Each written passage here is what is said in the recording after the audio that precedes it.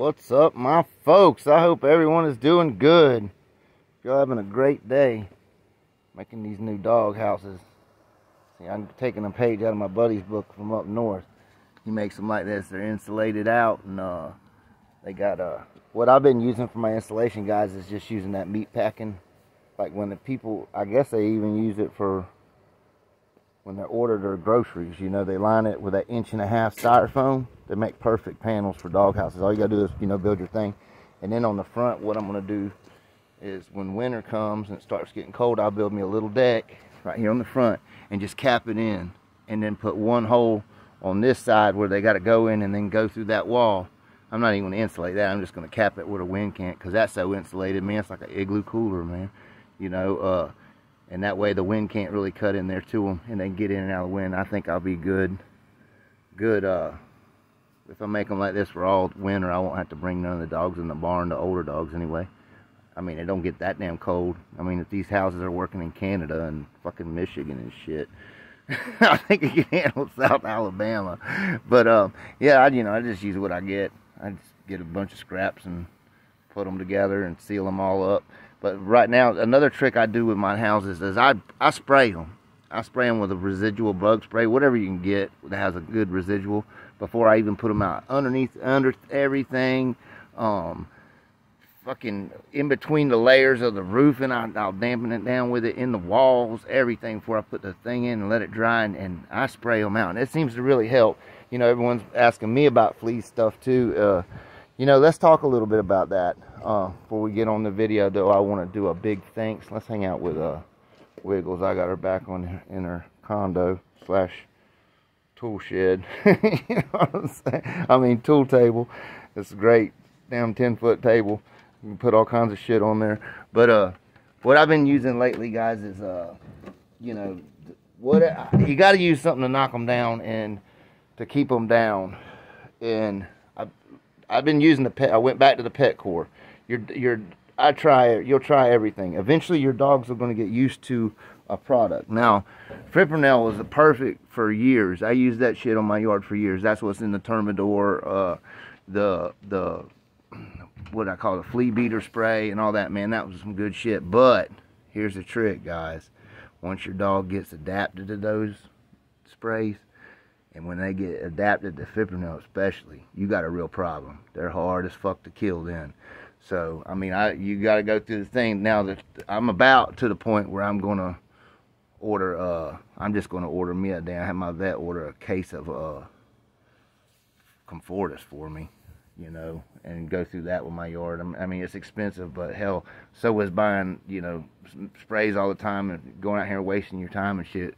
The caps I mean, the tablets, them Comfortis work. You won't have a problem. I have a few dogs on it now, and you don't never get a flea on them. But when you start having problems, and if the Fipronil is not working for you, what I've been using is it's called Viper.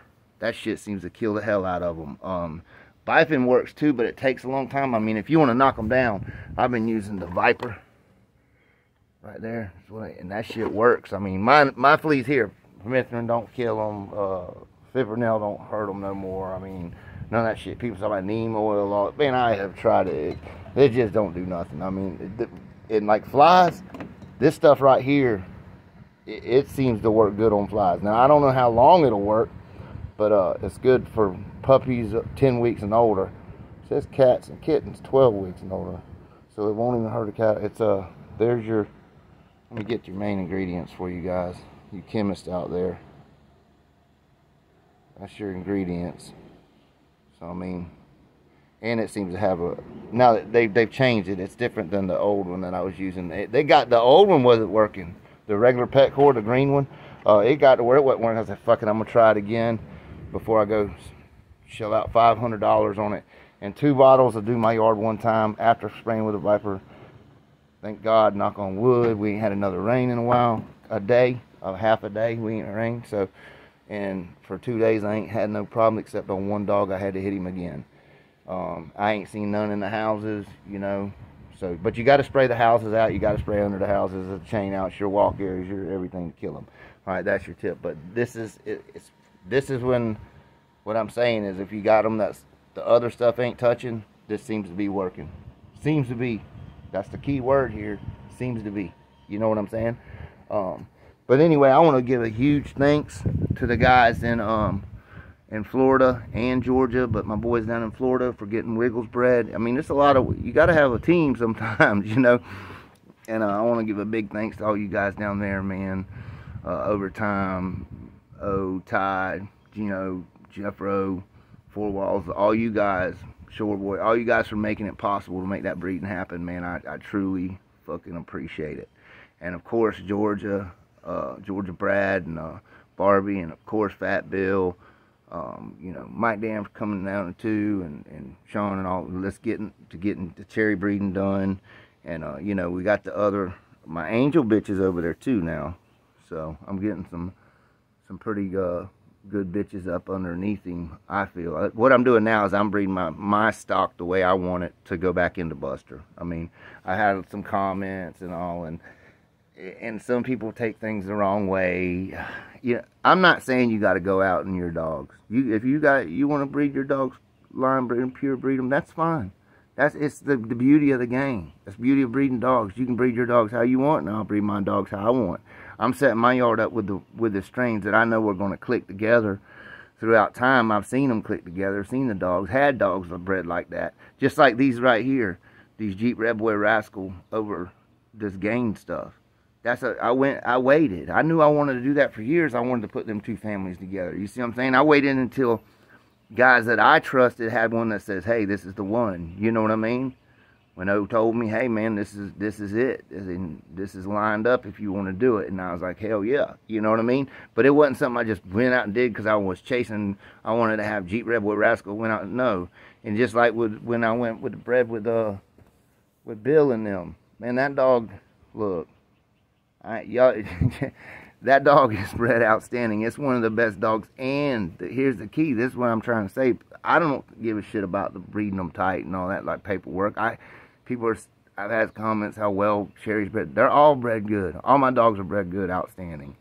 I don't not say that good papers don't matter. Good dogs don't matter. You have to have the best. You have to have the best dogs in your dogs.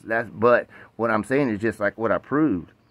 I mean, I could have went back into that family and made more, but I want to add to mine a certain trait that damn killer dog and that blood right there is consistently throwing. That ain't no fucking Walmart Eli blood. That's the best of it. You know what I mean? That is. I mean, if you want to get it that close and that good and that pure and that clean and that honest, that dog's bred honest all the way through. There ain't no question marks in that motherfucker. And that dog's a hell of a bulldog. What the hell? I mean, it's stupid not to. Plus, you know, them boys in Georgia are keeping him going. Georgia Brad is putting, there ain't no telling how much money old Brad's putting in that dog every week. There ain't. I'm telling you, he don't even keep up with it. And this is the thing. Like I say, you got to breed the best representatives and the best of them. Those individuals. You know what I mean? That dog's old. He ain't going to be producing forever. I mean, everyone's talking about, well, he's open for stud. I've seen some comments like, man, when it's all said and done, see who's got dogs off of him. That's all I'm saying. And I know this. Other than, I'd like to see Mr. Bill get the money and the boys in Georgia get him bred up to what they want.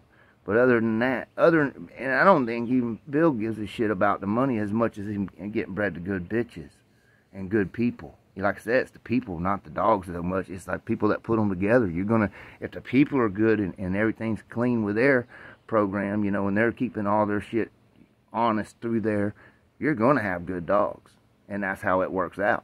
I mean, that's how it works out in these dogs. There's different levels to this shit, you know. I mean, there truly is different levels to it. I mean, and that's what I mean. Bloodline's not as important as the individuals. If there's plenty of Eli dogs out there that I wouldn't even look at twice. You see what I'm saying? But then you got Eli, or however you want to call it. It's more, if you pet heads out there, look at that dog. That dog's a Blind Billy, which is off of who? It's a Dabo dog. I mean, and it's clean. So that's how you make your foundations go back to the best bred dogs that you like them red dogs. I wanted to bring my percentages up of real devastating mouth. Them dogs have a lot going for them. They have a lot of shit I don't like. I ain't gonna lie. They got a lot of shit going for them I don't like. But they have a lot of good quality traits. And I want to bring, I'm not saying they can't bite. I don't want to get a bunch of emails about that shit and all that. I know there's some that bite. I got a couple of some bite. But as a whole, it ain't going to hurt to put more mouth in them. And as a whole, that's what that blood does. That dick blood, he's a heavy bred dick dog. And he's probably the heaviest one in the country alive producing. You know, that shit produces hell of mouth. And I mean, I know that from all kinds of old timers that have seen them dogs down the pike, you know. And that's how you do it. Just like when I bred Angel back to him. Think about that now. That's all that is. Eli Carver with a quarter turtle buster, heavy on the Eli. I mean, that's my future stock I'm going back into my buster dog with. You know, that's the plan. If them dogs turn out good, the best ones are going to go back into my frozen. That's the program. You know, it ain't that I ain't breeding buster. It's I'm waiting on what. I'm not jumping out and just breeding him to any bitch. Right now I have my eye on 2 bitches that are contenders to go back to frozen. And they're granddaughters of his, and they're excellent bitches that I'm just watching mature a little bit longer, you know, maybe a couple more years before I decide it. You know, it ain't no hurry. But that's how serious I'm about bringing the best stock of them back together, you know. And like with Rusty, them dogs, I got them just how I want to go back into them with, you know. And it's just like I was saying, when it's all said and done, see who actually breeds to them dogs. Just like the Reverend dog, I've had a lot of people asking me, is he open for stud and all this. I recommended one person to that dog. One person.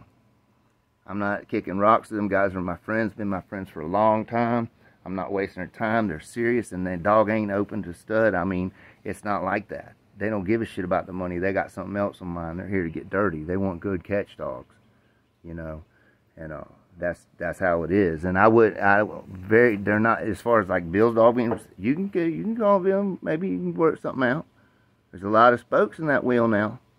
You know, just got to think about it. He ain't going to kick rocks with you neither. If your bitch ain't no good, he ain't going to fuck with you. If you ain't no good, he ain't going to fuck with you. At the end of the day, when people are serious and when they ain't, there's a lot involved in it. A lot of money involved in breeding them. That was a huge investment for me to get these dogs bred. And a lot of folks involved, you know. So, yeah, at the end of the day, y'all just sit back and make your comments or whatever you want, you know. But I assure you, when the smoke clears, you know, what'll be standing there proud. You know what I'm saying? I ain't got to brag. I'll show you, motherfuckers.